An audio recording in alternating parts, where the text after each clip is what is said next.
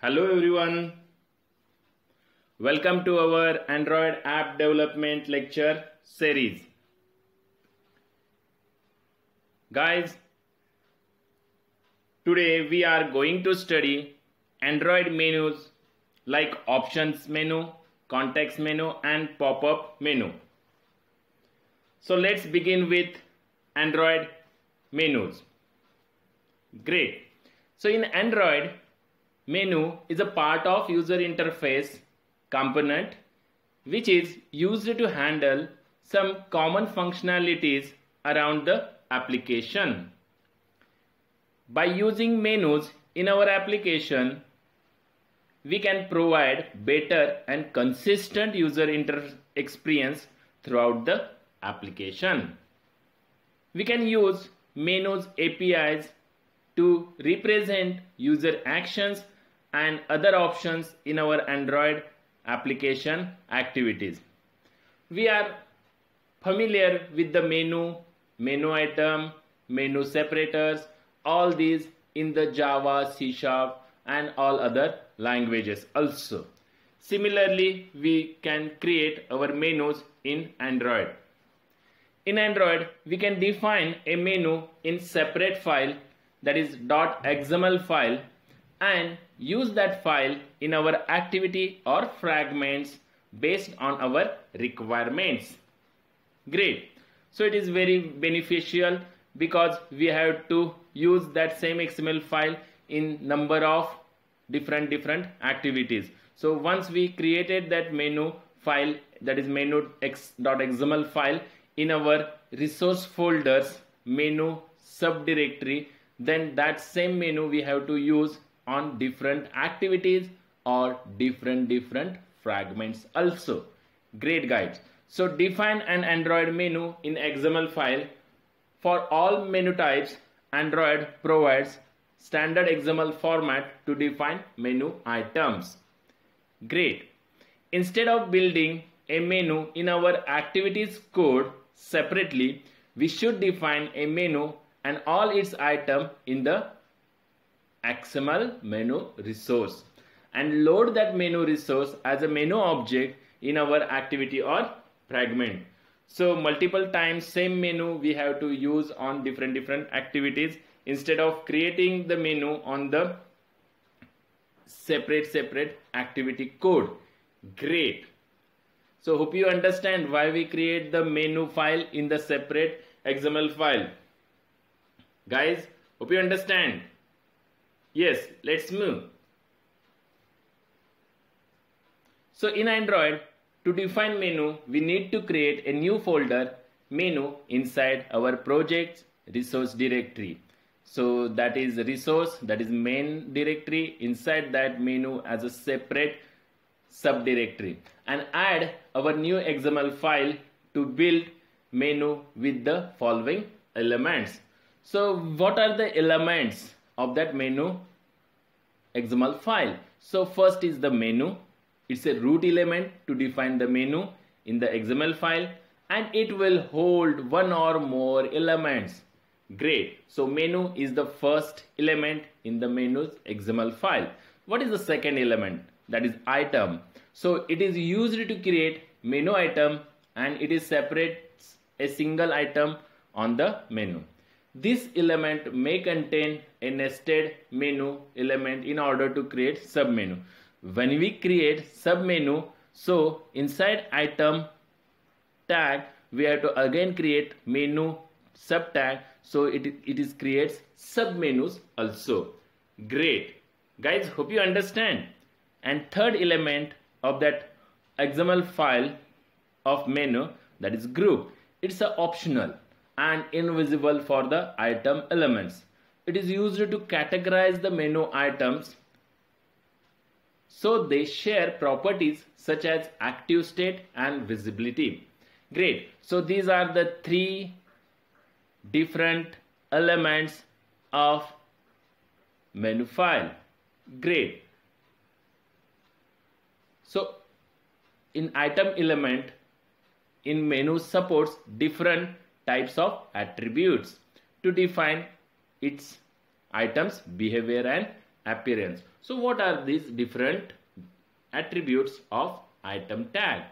Great. So commonly used item attributes in Android applications are as follows. First, Android ID. It is used to uniquely identify an element in an application. Second one is the Android icon. It is used to set items icon from drawable folder. Next attribute of item tag, that is Android title. It is used to set items title. So these are the commonly used attributes of item tag. Great. Or item element. Great. So in case if we want to add submenu in the menu item, then we need to add a menu item element as the child of item. So when we add menu in the as a child of item element, then that menu becomes a submenu.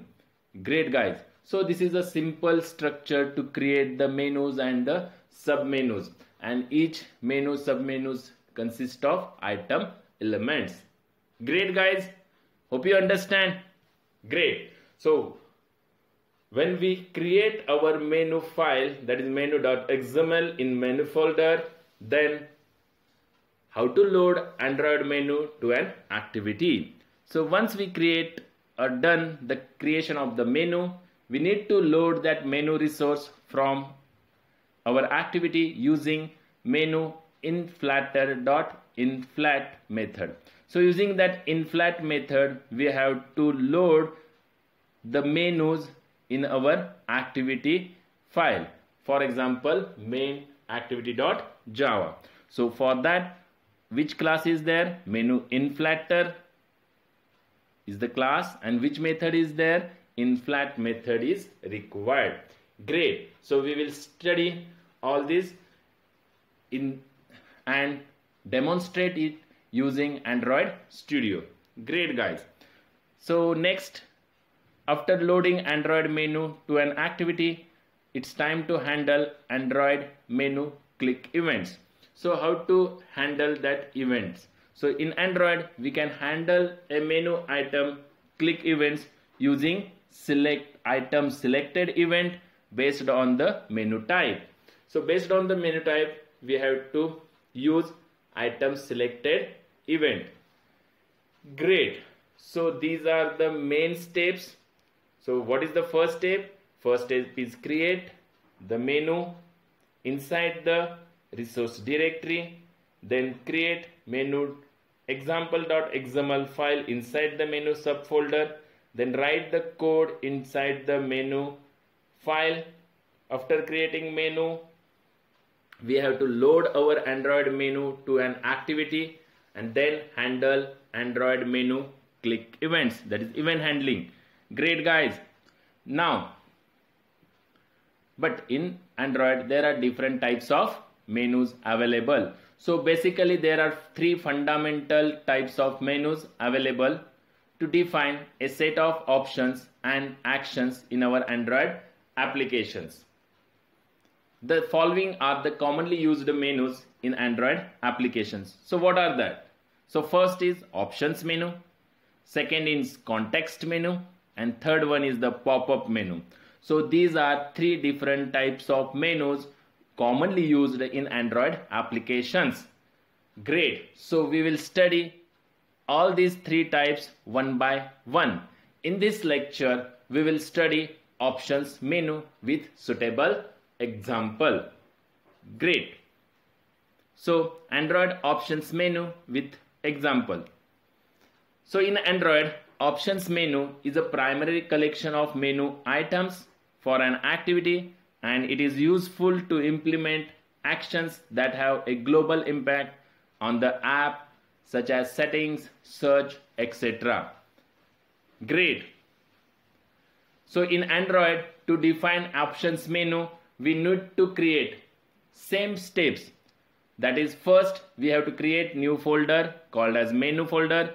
Inside that, inside the resource directory, and then we have to create XML file, for example menu.example.xml file inside the menu directory. Great. This is the first step, and then write the code. So menu is the menu first tag, inside that item, so you can write Android ID, that is the attribute of that item ID, and give the ID name, for example @+ID/search item, that is the name of the item. And what is the title? That is the search. Like this you can add number of different items inside the menu. If you want to create sub menu, then you can write child menu as a item as a parent. So inside item you have to again write the menu tag, then it creates the sub menus also. Great guys. So as an example we can create different items, that is search, upload. These are the menu items inside the menu tag. Great. So after creating different items, close the menu tag. Great guys. So hope you understand how to create the menu file inside the menu folder. Great guys. So it's time to write the code inside the main activity.java. So inside main activity.java we'll load that menu XML resource file from our activity using which method? That method is onCreateOptionsMenu callback method. So using onCreateOptionsMenu callback method, we can load that XML menu file into our activity, that is main activity.java. Great guys. So what is the code for that? So code for that is override onCreateOptionMenu method inside main activity.java and use getMenu inflatter.inflat and pass the file name, that is r.menu, that is the subfolder .options menu. Great guys. So menu is the sub options menu. This is the name of the file inside the menu subdirectory. Great guys. And menu, pass the menu name and return true because it returns boolean value. So return true. So this is the first method, that is onCreateOptionsMenu callback method. So we have to implement it, which load our respective menu file from that menu folder to our activity. Guys, hope you understand this. And next, one most important method, that is onOptionsItemSelected. So override this method, that is onOptionsItemSelected method, and give the message which you want. For example, selected item, and which item we have to select it, that title. So item.getTitle. That message is popped on your screen. Great guys. After that you can use the switch case method and give the actions for selected item.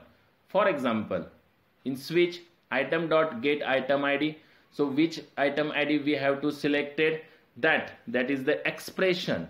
This is the switch. There is not condition in the switch statement. In switch statement, this is the expression, and this expression, value expression, is matched with the case value. So if that match r.id.search item and this get item ID is matched, then you can write your own code here. So what is the action you want as per the search code we have to write inside this case. Great. Similarly for upload, if that is matched, item selected is matched with the upload item, then you have to write the code to upload the file. Great. So similarly we can write the code in the switch case, and using this switch case we can give the proper actions for the selected items from the menu. Great guys, hope you understand. Now it's time to demonstrate our menu using Android Studio. So let's move to our Android Studio. So guys, first close our current project, click on the terminate, then create new Android project, select the template, that is empty activity, click on the next button, give the name to your application, that is menu demo. Great. So click on the finish button. Yes, guys, hope you understand. So wait for some time to Gradle building and upload our project on the Android Studio. So let's remember what are the different steps. First step, to create menu folder inside the resource directory. Then create the menu example.xml file inside the menu subfolder. Write the code in the XML file, that is menu XML file. After writing the code, write the code in the main activity.java file. In main activity.java file, we have to override two methods. One is on options item selected, and other method is a on create option menu. So on create option menu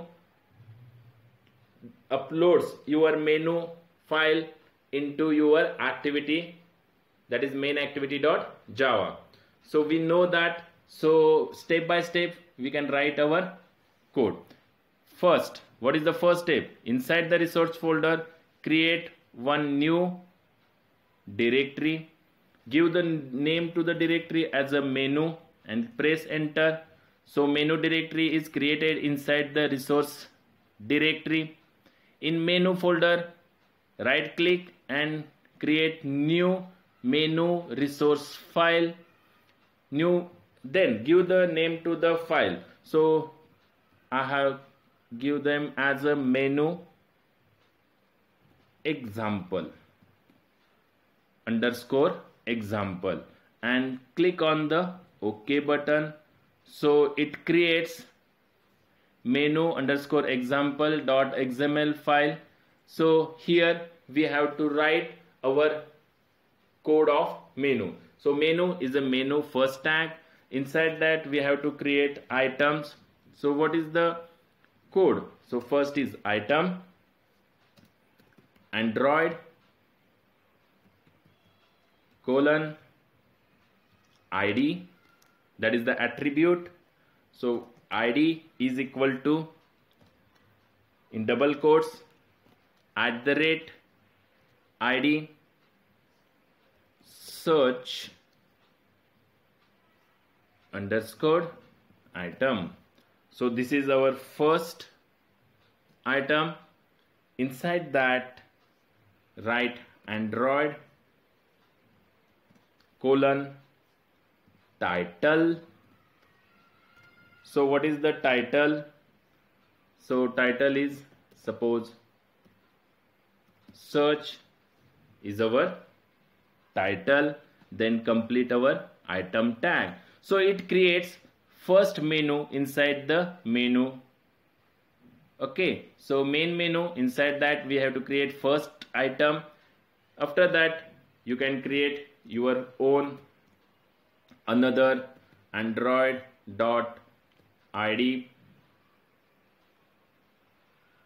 Great. So @ID, give the name, suppose copy _item. Okay, then Android title. So choose Android title and give the Android title, that is copy. Great. And last thing, that is close the tag properly, that is item tag. Great. After that you have to create again your Android ID. Inside that you can give the name to the ID, that is print item. Great. Then Android title. So what is the title? Print is the title, and close the tag properly. Last we have to create fourth menu, submenu or menu item inside the menu tag. So item means menu item. Great. So Android ID. What is the ID? Suppose upload item. So upload item, then Android title. And what is the title? So title is upload. Great. And close the tag properly. Guys, hope you understand. So we have to create menu tag. Close the menu tag properly. Inside that menu items, we have to create search, copy, print, upload menu items. Great. Hope you understand. Then now next thing, that is from XML file we have to delete hello world. Great. Then in main activity .java, what we have to create? We have to create overload two methods. Great. So first method, that is @override. Okay. So which method we have to override? Yes. So override. Which method we have to override? Public boolean, that is the return type of the method. What is the name of the method? On create options menu. Great. And inside options menu we have to pass menu.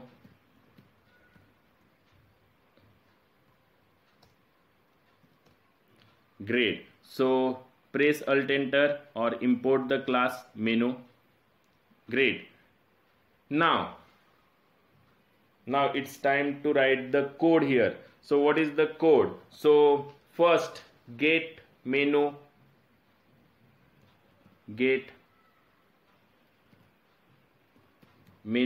in flatter dot inflat, pass two argument. One is the resource folder integer value, okay, and second one is the menu. So first, what is the first thing? R dot menu, this is the dot menu example. Great. Comma menu as a second argument. Great, guys. After that, what we have to do? Return true, because we want to return boolean value. Great, guys, hope you understand. Next we have to override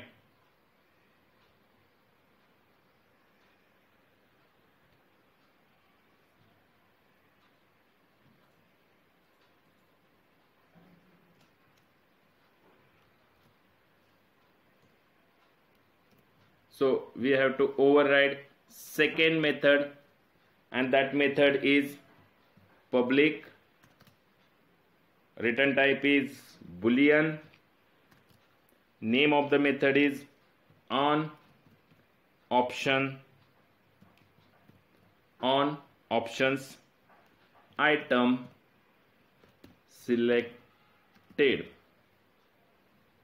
and pass the argument value, that is menu item as a item. Great. Okay, so now it's time, this method returns the true value. So before that, first give the toast message, that is toast dot make text, and inside that make text what value we have to display, that is selected item colon great plus item dot get title. So we want to get title we have to display, that is selected item is equal to copy, upload or print or search. So selected item, which item we have to select it, that message we have to pop or toast on our emulator. Guys, hope you understand. Yes, so it's now time to write actual actions using switch case. So switch, inside switch, item dot get item ID. So depending on item ID, that is expression, we have to write our cases body. So case, first case, that is r dot id dot get, so search item, if that id is matched, great. Then what we have to do, actually we have to write here code. Which code? So we have to write action here and then write return true. Okay, so today we will see only demonstration of the menu. So we does not add the source code for how to search the items, how to upload the file, how to print or how to copy. Okay, you can write your action afterwards. Great. So next case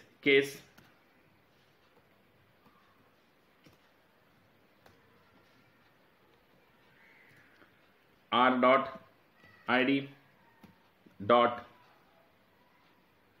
copy item. In copy item also you have to write your return true. Great. Next case r dot id dot